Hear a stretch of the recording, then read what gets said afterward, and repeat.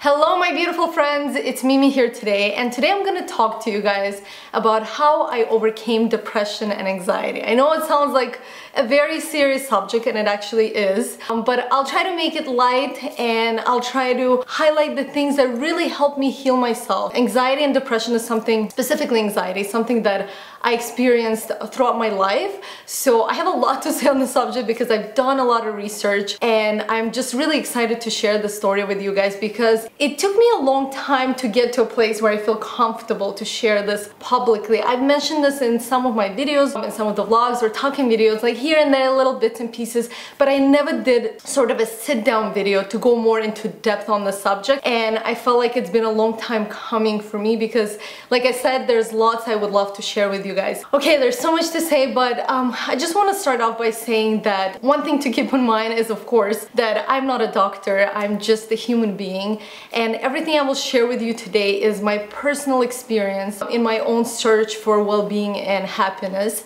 So I would definitely urge you not to take my advice, actually, to listen to my advice if you're interested, of course, but always, in this matter or any other matter, always go out and do your research. That's what I do when I find anything interesting. I do my own research, and then you can make educated decisions on how you would like to proceed in life, how you'd like to help yourself, or anything like that. So I think that's an important thing to mention in this video because I'm not a doctor, I'm not a scientist, I'm just a human being who had an issue and looked out and found different ways to help themselves. So let's get started. Where do I begin? I guess I'll just begin from the very beginning. This video might be a bit long and it might get emotional at times, so I just want to give it out there, you know, I'll warn you right now. Again, this is a very personal story for me to share, and it did take me a long time to come to a place where I can share it with you, but I feel like we're at a point in our relationship where I feel very comfortable, and I think one of the biggest, something that I realized recently is one of the biggest values that we have as human beings is to share our story in an honest, authentic way. And I think you accept yourself when you do that. You don't need to pretend to be cool, you don't need to pretend to be somebody you're not, and it's just something that I believe you learn as you grow through life, and it's a wonderful experience to be in that place. I'm just really grateful to feel this way and to feel comfortable and empowered to share this message that I'm about to share with you. Like I mentioned in the intro of this video, anxiety is something that I've experienced for most of my life. I will try not to focus on why too much. I know when you're experiencing depression and anxiety, the question why is such a big question in your head. You tend to ask yourself things like, why am I going through this? Why me? Why is this happening? Why?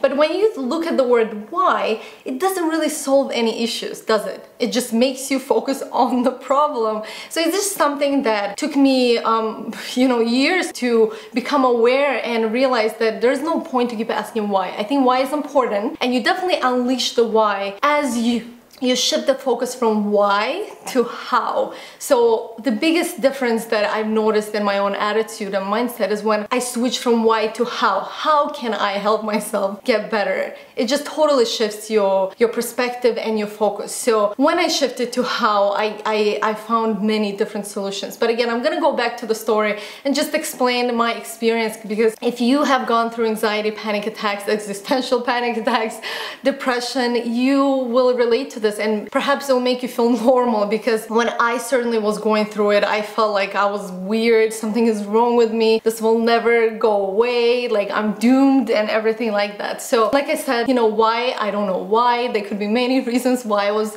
experiencing anxiety for most of my life. It was never severe, it was just kind of like general anxiety and fear. But one of the whys I think is, it can be traumas. I'm gonna talk about it later in this video, and I'm gonna recommend a great book. So childhood trauma or any kind of trauma that has happened to you could lead to depression, anxiety, and a bouquet of these conditions. I'm smiling saying all these now, but of course it's very painful, it's very real. Mental disease is very real. It's a big epidemic right now, especially in all of the developed countries, like in North America. I mean, the rest of the world as well, but specifically where I used to live, basically in Canada. Oddly enough, my depression and anxiety, when I started feeling depressed and anxious, the worst, know, like the pinnacle moment was almost right after I got married. So if you looked at my life from the outside, everything was perfect in my life at the time. Not perfect, but I mean, it looked great. I'm young, I just got married to a wonderful human being, we're happy, we just started a business and it was doing really great almost from the start. So my financial worries were sort of covered almost right away. As soon as we started the business, we were making money, we were profitable. I have friends. I mean, even one of the things that I've always dreamt about is traveling was also now available because we were able to afford it financially because we started a business. So, you know, a few months after we got married, we're in south of France. Again, from the outside, my life looks great, but internally, I'm extremely depressed, anxious, and I have panic attacks all the freaking time. You know, sharing this now makes me aware that actually a lot of my friends and a lot of people out there that know me personally don't know the story. So this is probably gonna be interesting even for people that do know me personally to watch this video, to know more about, you know, when you look at somebody's life from the outside and you think, oh, her life must be great, like she's got no problems. Like we all deal with some issues and problems. I'm getting emotional right now, I warned you.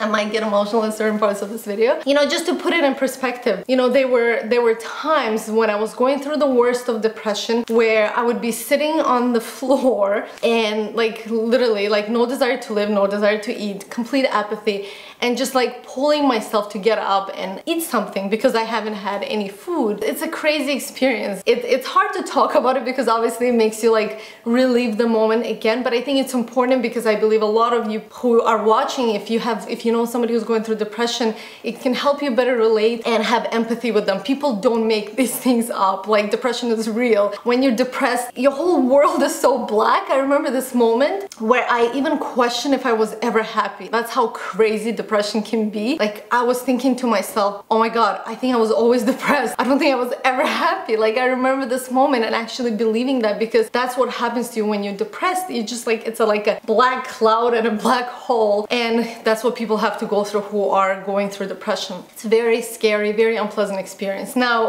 on top of that, I was feeling very anxious and I would have all these panic attacks and anxiety attacks all the time. And you know, all this happened during that trip, you know, in south of France. It kind of got worse. I was reading all these books, all self-help books and all these things just to try to figure out and understand what was happening to me. Then we came back to Canada and again I was researching and trying to understand what is happening with me, what's going on, and constantly having these, you know, anxiety attacks and panic attacks and all of that. You know, it started to affect my life. It kind of happened slowly, but then when I looked back, I realized how much it affected me. I stopped going out as much. I started saying no to things, and I usually would be such an outgoing person. Like I'm an extrovert by nature. I love being outside, I love being with people, but I would stay home more. I slowly started developing social anxiety. So if I was out in a restaurant, I would feel like, oh my god, what if I'm gonna have a panic attack? What if people are gonna like judge me? Or like, what if people are gonna think I'm weird? No, I can't go there. All of these things made me feel very aware.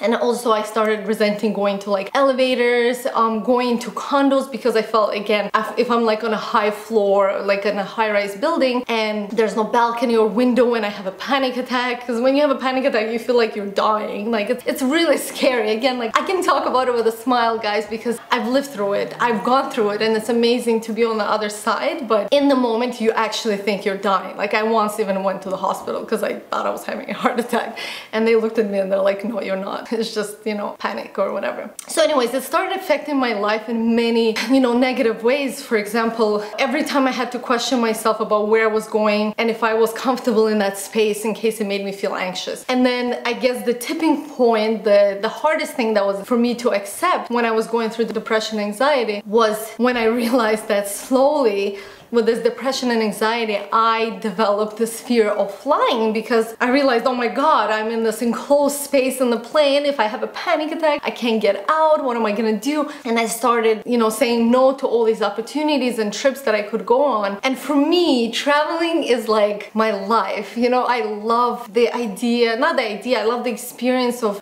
going to faraway places. It makes me understand myself. It makes me understand the world. To me, it's like my blood. It's like some people just have it in them. medicine. And for me, that was like a death sentence. When I realized that this panic, anxiety, depression is causing this part of my life, I knew that that was just the tipping point. Of course, there was many other things. It was affecting all of my relationships. And I mean, the main one is the one I had with myself. So once that happened, I realized I need to deal with it. One of the first things that I did when I wanted to get help is I went to my GP, because I thought that's what you do when you have a problem. And GP is basically a family doctor. So she looked at me and she just listened to me, and then that was like a 5-minute appointment. She wrote down some prescription to antidepressant medicine and she handed it over to me. I picked it up and I looked at her like, what? Like, are you crazy? Like, but this is not, we don't know the root of the problem. That's not a solution. I was at the time, I was 23, 24 years old. And I just said, if I start taking this now, what's gonna happen to me later? I'm so young. I can't believe this is the solution you're giving me. And she said, well, if you want to find a solution, you go look for it, but this is what I suggest. For me, pills are never the right answer because A, I don't trust substances that I don't know what's in them. I don't like mind-altering things. And although I believe that antidepressants can be very helpful in certain situations, and you should always, you know, trust yourself when you make that decision whether you're gonna take medicine or not. In my situation, in my case, that was not an option because I just don't like taking medicine. I don't believe in it. So I just tossed it out. I was like, I know that option is not gonna work for me. Next thing I did is I went to see this shrink that was recommended to me. Basically, shrink is a psychologist, psychiatrist. I never know which one does the right thing, but anyways, you go to them and they talk to you and they try to unravel what you're going through. Wonderful people. Shrinkers could be very helpful, especially if you don't have somebody in your life who you can share with. I went to quite a few appointments actually, and I would talk about my life, and I just felt like I was on this TV show where I'm this, you know, person with big problems, where in fact I felt like I didn't have any problems. And I just sat there dwelling in my own life and past experiences, and I just didn't feel like it helped me at all. So I stopped going there. What I tried also was sort of an anxiety group, so people with anxiety get together, and again, it's wonderful. It can be very helpful. If you're struggling alone, and I was, being in this group can make you feel normal, that you're not alone. And I went to 1 or 2 or 3 of them, but then I realized like I wasn't really going out at that point in my life. Like I was just like basically at home working. That was the time when we just started making videos. The work part was fine. I was able to pull myself out of depression and anxiety just for that 1 or 2 hours while I was filming the video. It gave me life and it gave me purpose to live actually in the moment. I'm very grateful for YouTube and you guys who have been watching me from the beginning. Many of you might not even be aware that some of those videos that I filmed were like in the darkest moments of my life. Yeah, so you know, I would work most of the day at home in front of the computer, and then I would go to these meetings with other people who are just as anxious and panicky as me. And I just realized it's not a way for me to heal, because if all people that I'm hanging out are people who have this problem, then I felt like it was dragging me back into the hole. So I said that I need to be surrounded by more people who are actually not feeling this way, who can pull me out of it. Interestingly enough, when I was going through depression and anxiety, a lot of my friends sort of disappeared. I felt like at the time I had a lot of friends who looked to me to be sort of the leader, to like make all the arrangements and be like, hey, let's go here or there. So when I wasn't in the state of mind where I was like excited enough to go out, they just never offered to go out, or like they just kind of, I guess for them it was a scary experience because it's not the Mimi they knew. So I can understand how that was. But at the time I felt very lonely. Alex was... I can't even believe I'm getting so emotional. When I said Alex, I'm just like tears. I was like, I was not expected to get emotional at this point. Yeah, it's hard to talk about it because I feel a lot of love and a lot of gratefulness. Gosh, give me a moment. Give me a moment to regain my composure. But Alex has been a wonderful, wonderful anchor in this experience. And I'm crying, but it's happy tears, trust me. It's wonderful happy tears because he was really there for me. And he was like, hey, snap out of it. Like, you're fine. It's just an experience. And it was just an experience. I believe that depression and anxiety are very important signals that your body is sending you to make you become aware that you need to deal with something. You need to face something. You need to acknowledge something. You need to change something. something, and you know, you can numb it by taking pills, alcohol, drugs, but the truth is, if you want to heal, you have to face it. And you know, in your search for facing it, you will find many different solutions, and I will share with you the ones that work for me the best. Of course, like I read countless self-help books, I went to see so many different people, Reiki, hypnosis, all kinds of things, but I'm not gonna obviously tell you all of it because it's just gonna take hours, so I'll just focus on what really helped me. So one of the biggest things that has helped me, and I will focus on that mainly, is Vipassana meditation. You guys know I've talked about it many different times in many different videos. I'm really excited to actually talk about it in more depth, and the reason I never talked about it in more depth before any of these things that I will mention in today's video as solutions to depression and anxiety is because when I felt like I healed myself, when I was on the other side of the depression and anxiety, I was very excited, and I thought, oh my god, I should just, this was like 4 years ago, you know, 3.5, 4 years ago, I was like, oh my god, I should just make a video and tell everyone about how to heal themselves. And then I thought, Mimi, just don't rush, let time show you if you actually got better, and then years later, if you still feel great, then you can share it, and it's gonna be so much more powerful, because in the spur of a moment you can feel sometimes, hey, something helped you, but is this actually consistent and lasting? And now years later, you know, I feel great, I feel full of life. If anything, you know, I feel like there's not enough hours in the day to live, and I'm just very grateful to be here. So Vipassana meditation is something that was recommended to me by several people. Again, I look at meditation from a very logical point of view. I look at a lot of things from a very logical point of view. I need to understand things with my brain and accept them, of course, with my heart. So with meditation, it is scientifically proven now, and again, don't just trust me, do your own research. I'm gonna actually link a great article about meditation in the info box below. I feel like I'm talking so fast because I want to share so many things. Basically, meditation allows you to go into a parasympathetic system, which is where you go when you're sleeping. So when you're meditating, you are actually, it's proven scientifically that you're healing. So your heart rate goes down, it slows down, which again allows you to heal. It significantly positively impacts your immune system. It is the best thing you can do for yourself. It's the most wonderful mental practice that you can do. But basically, I knew that meditation was great, but I was terrified, especially when you're going through anxiety and panic attacks. The thought of being alone in a meditation retreat for 10 days, not speaking to anyone and not being able to distract yourself with a phone, is terrifying. So for me, that I resented that experience for a very long time, and then when I really got to the bottom, like it was the bottom of the bottom of the bottom of the black hole, I said, okay, well, I have to somehow help myself. And this was sort of, all the arrows were pointing in the direction of meditation. So, and Alex's sister was one of the biggest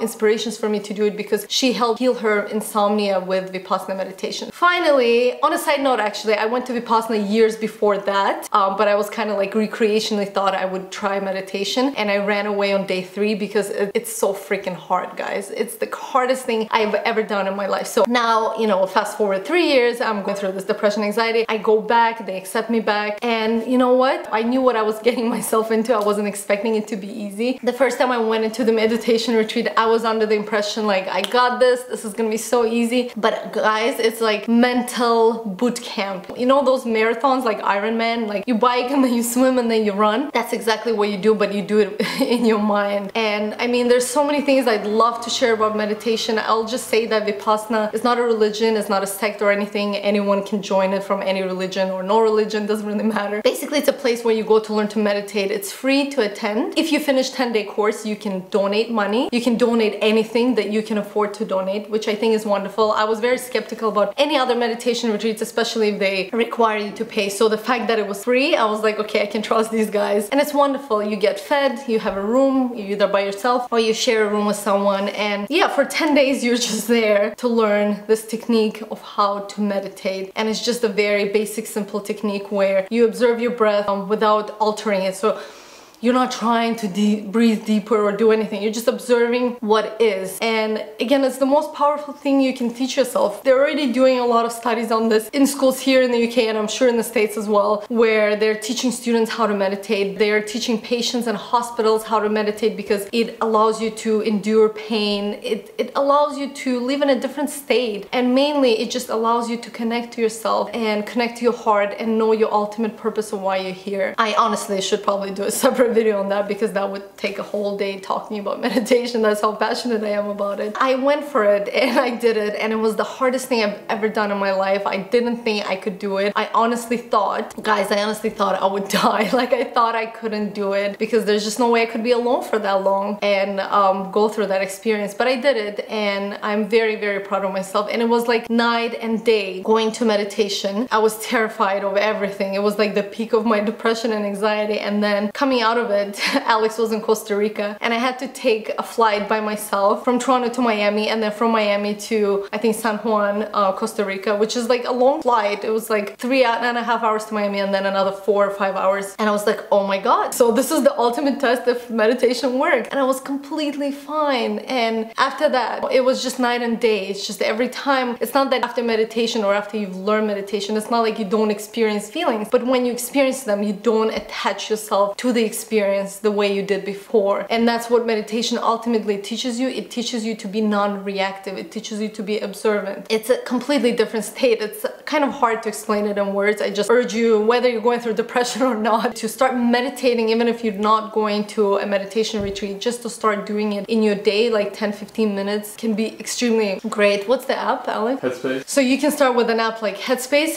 For example, Alex, I've never been to a retreat yet. He wants to go one day. But Headspace is wonderful because you can start with, I think, as short as 5 to 10 minutes and then slowly increase the meditation time. Again, it's the best mental exercise you can do for quieting the crazy wild monkey that is our mind. In the world and the culture that we live now, which is all about technology and we're on our phones and computers and this and that, it like totally screws up with our brain. We don't want to realize how bad it is. So when you meditate, you kind of just create that tranquility and peace and calm within yourself. Can you tell how excited I am? All right, so I'll say this was #1 thing that helped me overcome and heal through my depression and anxiety. This was the most significant out of all the things. And I think mainly it's because I just learned to watch the anxiety or the panic without reacting to it. And the less I reacted to it, the less I attached to it, and the more alive I felt. It's the best way I can describe it into words. One last thing I want to mention about meditation, and the reason I want to mention this is because I believe this is the biggest misconception about meditation, is that meditation is not this relaxing thing that you do. And I think that's why many people don't start meditating, because they don't feel like they're doing it right. They're like, oh my God, I'm thinking too much. I might be doing this wrong. This is not working out. And then they quit. But in fact, meditation, it's this exercise of the mind that you do. It's basically an intense focus on your breathing. And there's many different meditations out there. Obviously, I don't know all of them. The reason I really love Vipassana is because in Vipassana meditation, you focus on what is. You're not inventing,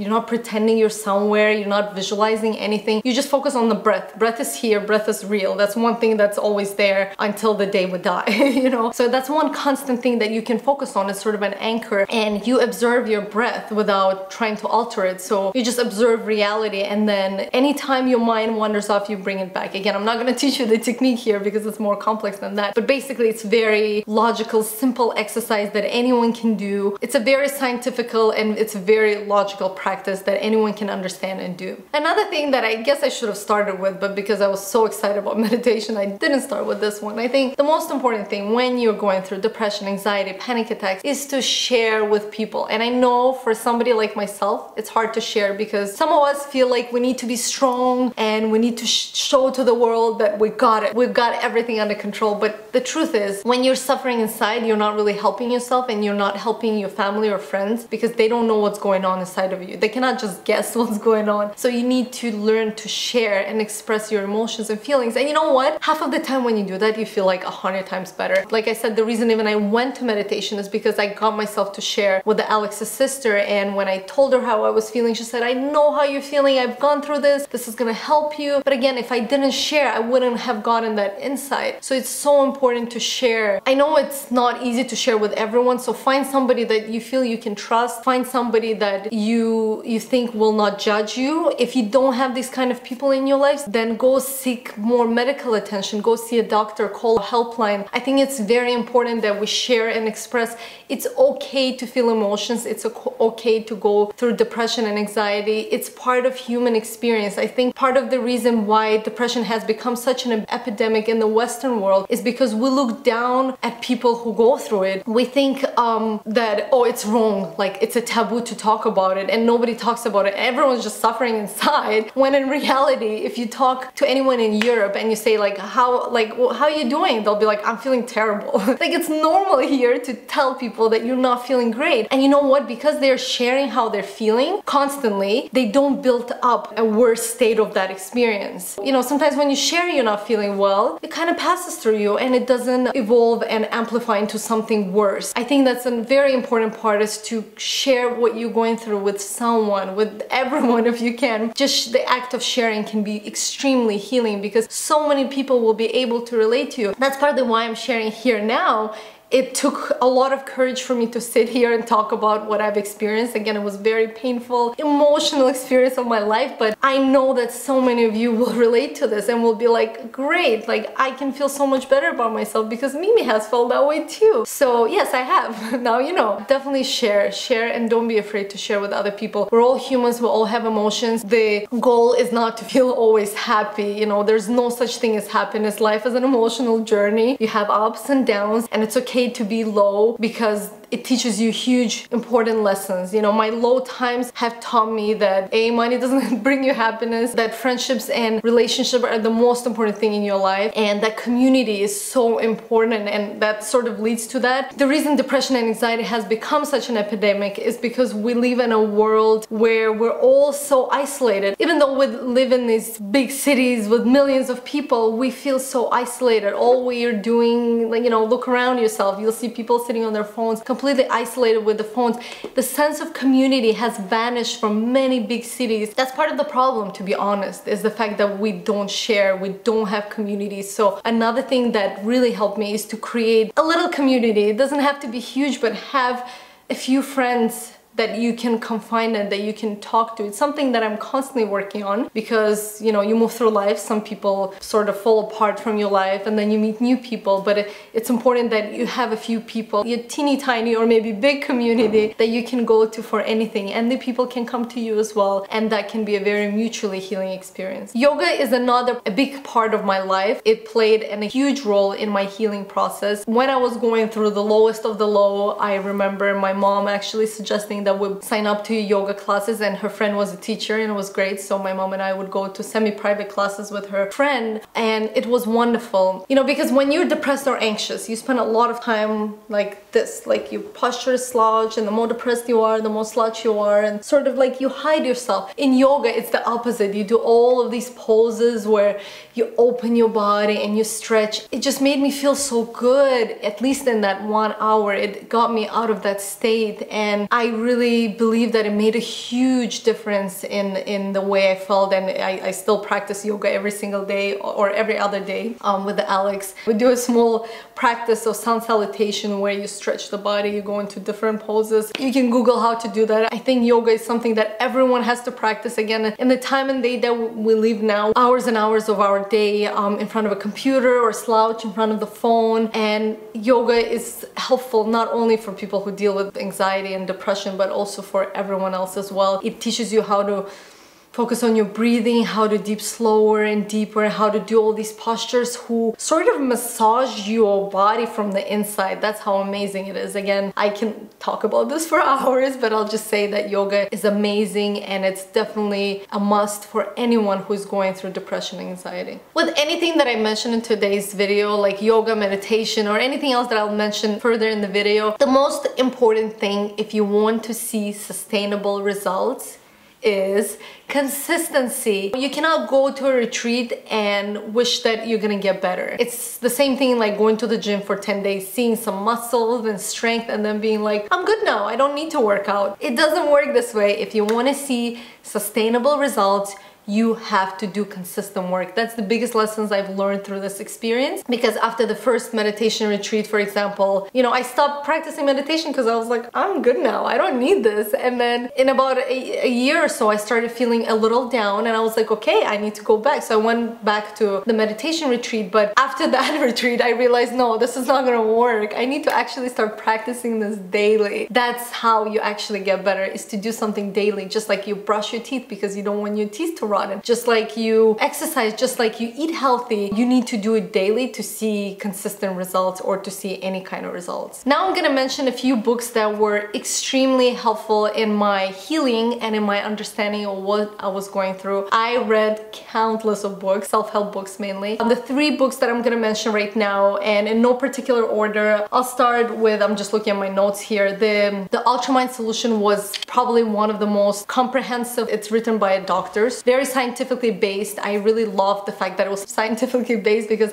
again, like I said, I like to understand and I like some research to be there. The book teaches you, I mean, I read it years ago, but it basically teaches you how food and your environment affects your gut, and gut, in fact, your stomach basically. It's sort of like a second brain in your body. This is the first brain and this is the second brain. It is directly connected to your brain. So anything that affects the gut affects the brain, and that's what the book talks about. And for that reason, actually, and then of course through other research and other naturopathic doctors that I've met, I made a decision to go sugar-free, gluten-free, and dairy-free. Now, when I say sugar-free, dairy-free, or gluten-free, it doesn't mean that I don't have any. I really want to be clear here. For example, sugar, I just don't have processed sugar. I still have some honey, very rarely. I have some maple syrup, I have some coconut nectar, so I still eat sweet things. I still bake with, you know, all of those ingredients. When I say gluten, I don't eat processed gluten. I don't eat pasta or breads. But if I'm in Italy or if I'm here in the UK sometimes and I'm in a restaurant and there's a really nice sourdough bread, if I can feel that this is a good quality product that's been processed well and that's been raised well, I'll have it once in a while. So I'm not completely religious about it. However, I want to mention that none of these foods are my staples. This book talks a lot about how food, environment, vaccinations,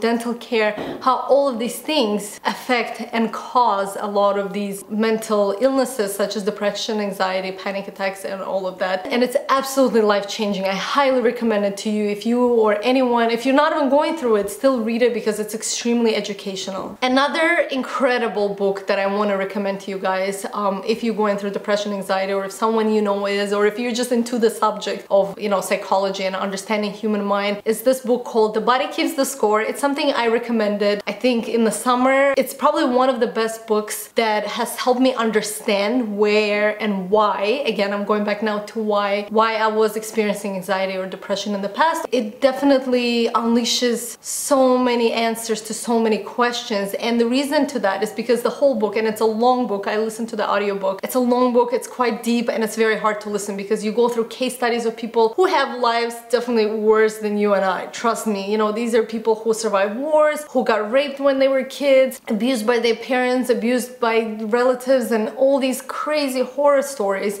And now they're depressed and anxious and they have this and that. And then this MD, so it's written by a doctor, he basically tries all these things and then talks about how the stress that these people experienced, how it caused them to feel this anxiety or this depression. Again, I could talk about this book for an hour, but I'm not going to. I just recommend to read it because if you want to understand your condition, or if you want to understand why people experience these things, if you want to have more compassion and if you want to be able to relate to people more, then this book will have all the answers to your questions. One last thing I'll say about this book: if you have experienced some trauma, and I know almost every single one of us have experienced some trauma, whether we remember it or not. Some of us were too young to remember it, so it went into our subconscious. The title of the book basically says it all. The body keeps the score. So this trauma is stored somewhere in the body, which causes you now to experience depression and anxiety. It is important to understand this because if you don't acknowledge this, if you just numb the pain, you will not be able to release it. And again, the book was extremely powerful in my healing because I was able to release a lot of the traumas that I forgot even, I maybe didn't even know that existed and were stored in my body. And when anxiety is stored in your body, it like literally depletes you from energy. Your heart rate is much higher, your energy, it drains your energy, your cortisol, basically your stress levels are up, it screws up with your digestion. All of these things are real, and all of these things are causing and altering your way of living and being. So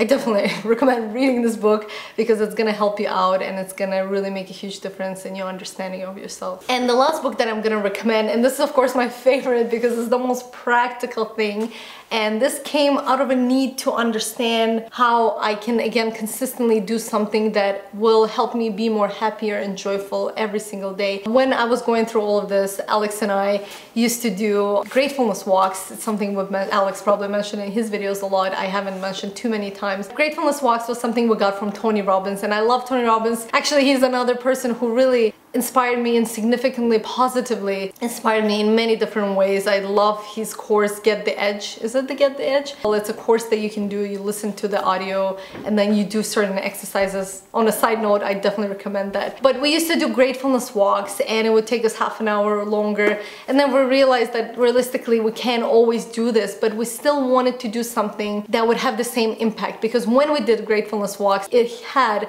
a huge effect on our lives. All of those things that we would say in the gratefulness walks would come true. Again, if you want me to do a different video on gratefulness walks, I could, to talk more in depth of what it is, but I'm not gonna dwell into too many details right now because that's a whole separate subject. We created a short version of basically that and much more. We did a lot of research on positive psychology and what are some things that actually works. So you know, you'll read a lot of self-help books, but after you read it, there's no practical advice on what to do. This is the practical advice that you can do every single day. It's sort of what we call it as the toothbrush for the mind. If you don't brush your teeth, what happens? You know, after a week, 2 weeks, your teeth will start, 3 weeks, a month, your teeth will start to rotten, and then you're gonna have no teeth. You're gonna have to pull them out. Same thing with the mind. We don't think about that. You have to daily practice something that cleanses and clears your mind of all the garbage and all the stressors and all the things that affect our mind and our brain. So 5-minute journal is that tool that I use daily, morning and evening. It does only take 5 minutes a day, and that's the best part about it. And yeah, I'm not gonna go into too many details because a lot of you probably know about it, but I just thought I'd mention it because this is something that I use every single day alongside with meditation and yoga and everything else that I use. Alright, this is a very long video, but again, I'm just sort of summarizing my research of 6 years in one video, and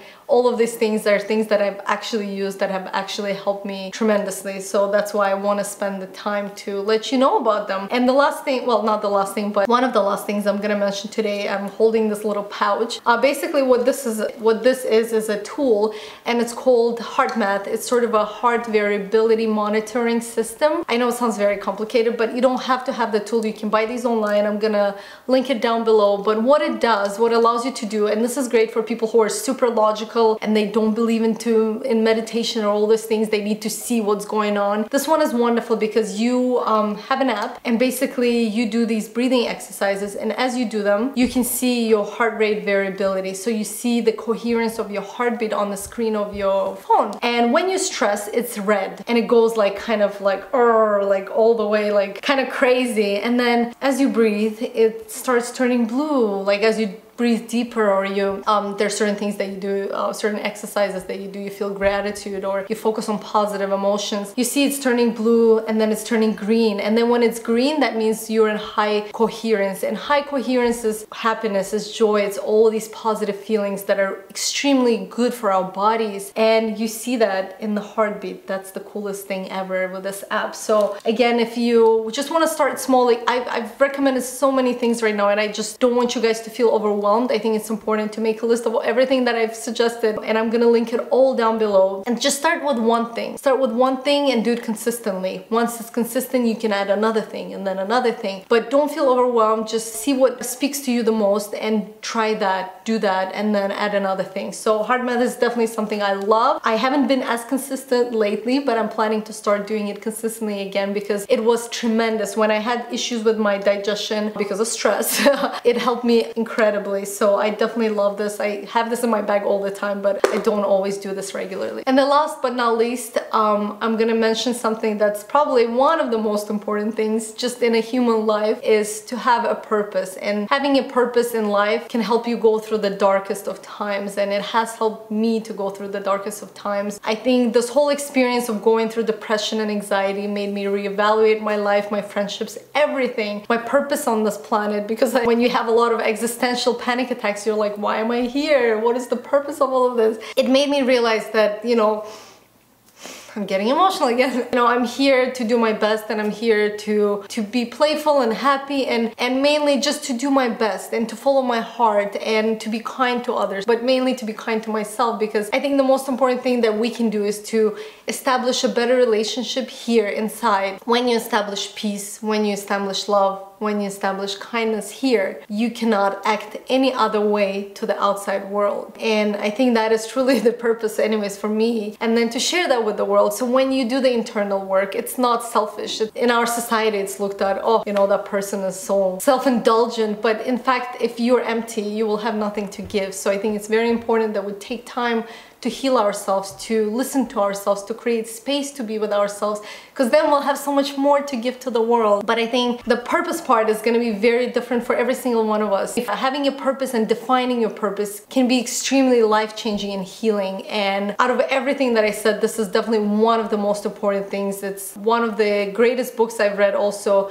called Man's Search for Meaning, by Dr. Viktor Frankl, and he went through Holocaust. I mean, incredible man, incredible story. Read the book, it's tiny. And he says when a person has a why, like a why to live, he can go through anything, basically. He can go through Holocaust. That's the worst of the experiences you can imagine as a human being. So have a why. Why are you here? And I think it's important not to look at other people's why. That's why I'm not going to go into detail in my why, because it doesn't matter what my why is. What matters is what's your why. Why are you here? What's the ultimate purpose of why you're here? So that's definitely something, an exercise for you as well to do. And one last thing I'm gonna say in this video, because I think I'm almost finished, is that life ain't perfect. So even if you do all these things, and after you've done all of these things, sometimes emotions happen, and emotions are part of life. And you know, once in a while I still experience anxiety, and that's okay, because to me, again, it's just a signal that, hey Mimi, you're overworking, you stop meditating, you're doing something that's not affecting your body in a positive way. It's just like, hey,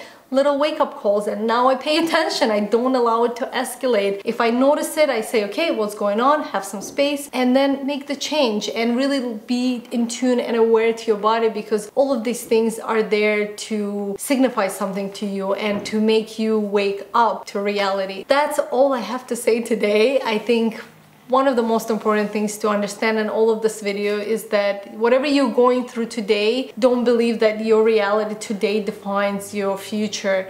You could be in the worst part, in the darkest of places today, but as long as you have hope and faith, believe me, you will get through it. And there is a light at the end of the tunnel. It's just a matter of having the will and not giving up and persevering. I know that in my darkest of moments, I just remember thinking, I'm not gonna give up, I'm not gonna give up, I'm gonna figure out how to get out of this dark hole. And I think it's just an attitude to have, regardless of what you're going through in life. I love you guys very, very much. I put my heart and soul into this video, and I'm really grateful and happy to have been able to share this experience with you. Thank you so much for your time, for listening, for watching. Make sure to give this video a big thumbs up if you've enjoyed it. Make sure to share it with your family and friends, or anyone that you believe can benefit from this information. Have a wonderful day, and I'll see you in the next video. Bye!